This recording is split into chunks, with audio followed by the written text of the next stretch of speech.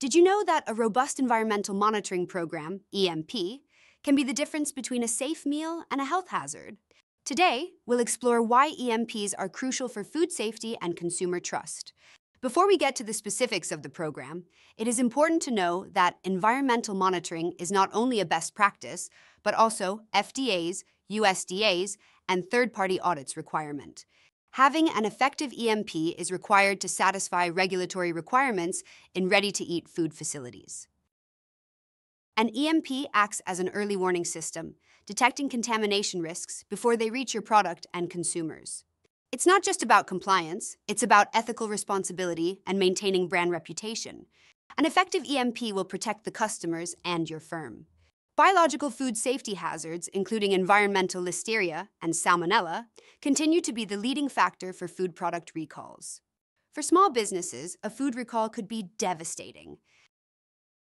Environmental monitoring program is an important element of a food safety system and not a standalone standard. EMPs are used to verify the effectiveness of your sanitation program and help you detect biological contamination from the environment, including equipment, people, and raw materials you bring to your high-risk operation. Let's talk about the elements of an EMP. Start with a risk assessment and zone mapping to identify contamination-prone areas. This helps focus resources on high-risk zones, ensuring comprehensive monitoring. High-risk areas are those where ready-to-eat food is exposed to the environment. You should focus your swabbing efforts in those areas. In your risk assessment, you must also define target organisms. Choose target organisms based on your facility's history and products. In wet processing facilities, you should look for Listeria monocytogenes, and in dry facilities for Salmonella. Of course, it is acceptable to test on indicator organisms. An indicator for Listeria mono is Listeria species. For Salmonella, an appropriate indicator is Enterobacteria. Develop a sampling plan that includes site locations, sampling frequency, and testing methods to ensure thorough coverage. Frequency of swabbing can be based on the volume of food produced per week. For example, companies making over 300,000 pounds per week swab weekly, between 100 and 300,000 twice monthly, and smaller businesses producing less than 100,000 pounds per week could choose monthly schedule. You can also base the frequency on historical data. More positive or out-of-limit results in the past will increase the frequency of swabbing. It is expected that swabbing zones include Zone 1, food contact, such as tabletops, utensils, or mixer pads. Zone 2, indirect food contact, such as control panels, handles, and sides of the machinery. And Zone 3, non-food contact, including floors, drains, trash containers, or brooms. Many companies also swab outside of high-risk areas, Zone 4, to ensure adjacent areas are free from contamination. It is also expected that swabs are collected prior to start of production and during operation. This way, you will have a full picture of microbiological state of your production environment. Assemble a cross-functional team to execute your EMP effectively. Ensure all personnel are trained in swabbing techniques and hygiene protocols to maintain high standards. Keep in mind that improperly collected swabs may result in false results.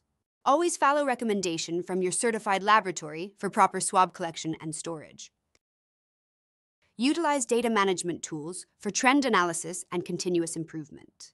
Regularly review data to identify patterns and adjust strategies accordingly. Most companies use mapping system to map out of limit or positive results. This method allows for quick identification of problematic areas in your production.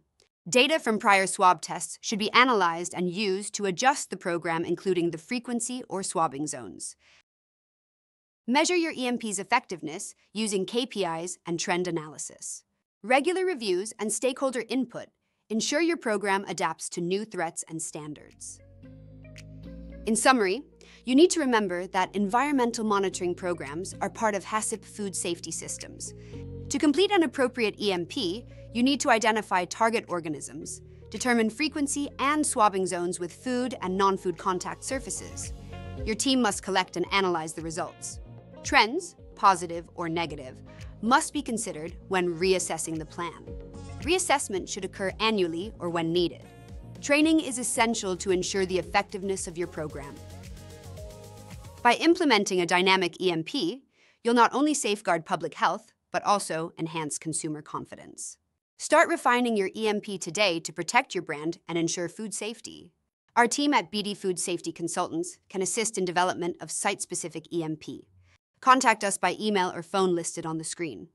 You can also visit our website to schedule a free consultation. Thank you for your attention.